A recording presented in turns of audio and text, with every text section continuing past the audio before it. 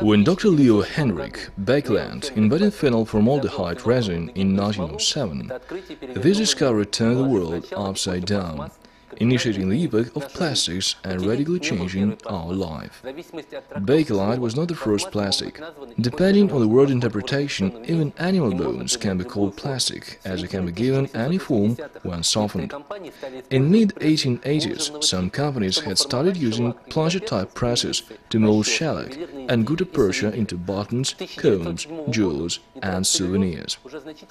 Cellulose nitrate became obsolete by 1907. Alexander Parkes, an Englishman, obtained the first patent for the material called Parkesin between 1855 and 1865, as reports Gary Dubois in his book Story of Plastics, the USA. The American inventor John Winsley Hyatt patented celluloid in 1870. Parkesin Co. quickly left the scene. The celluloid took the upper hand. However, unlike celluloid, Bakelite never burned nor melted, and acetylcellulose had not yet appeared in the market by that time. Moreover, Bakelite was a thermal setting plastic. Once molded, it could not be melted again. Other researchers also worked on mixing of phenol and formaldehyde, which resulted in sticky polyether filled with glass fiber. Bakeland's initial purpose was to find a replacement for shellac, which turned to hard insoluble material after applied to wood due to chemical reaction. During several years on the eve of the 20th century, Bakeland methodically wrote down the results of his experiments with innumerable combinations of various conditions: addition of solvents, agents and fillers, change of temperature and pressure. Again and again, his attempts were a failure.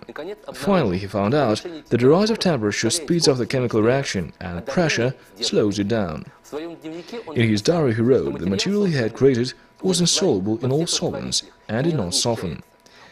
He gave the substance a name that could have only been to the taste of a chemist: oxybenzyl methylene glycolandrol hydride. Fortunately, a more melodious name, Bakelite, was found in his notes. In this way, the first Bakelite for commercial use was produced in 1909. In 1910, Bakeland launched his own factory, General Bakelite Co., in Port Amboy, New Jersey. Sales grew up very quickly from £700,000 in 1913 to £8.8 million in 1922. Bakeland initiated factories in Europe and Japan and granted licenses for Bakeland production, gradually spreading it all over the world. A patent for the use of Bakelite instead of shellac in grinding discs was of great importance. As Bakelite was a brand-new invention, General Bakelite issued a number of bulletins explaining to customers its essence and value. This is not just a compound like most resin composites, such as resin shellac, but an individual chemical substance with specific properties. It is an important member of the family of plastics. In 1924, Bakeland was portrayed on the cover of the Times magazine. The article read as follows: "Those who have an idea about the capabilities of Bakelite maintain that in some years it will be used in any industrial equipment."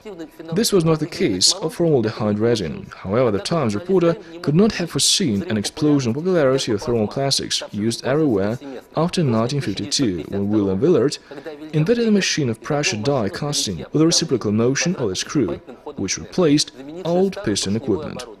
Thermoplastic are indisputable leaders in the sector. Thermosetting plastic is but a small segment of this market. However, Bakelite is still manufactured and finds a wide range of use. Almost all car brakes, public transport and even aircrafts are made from phenolics. Bakelite is still used in classical sectors such as automotive and electrical manufacture, and even in space shuttles.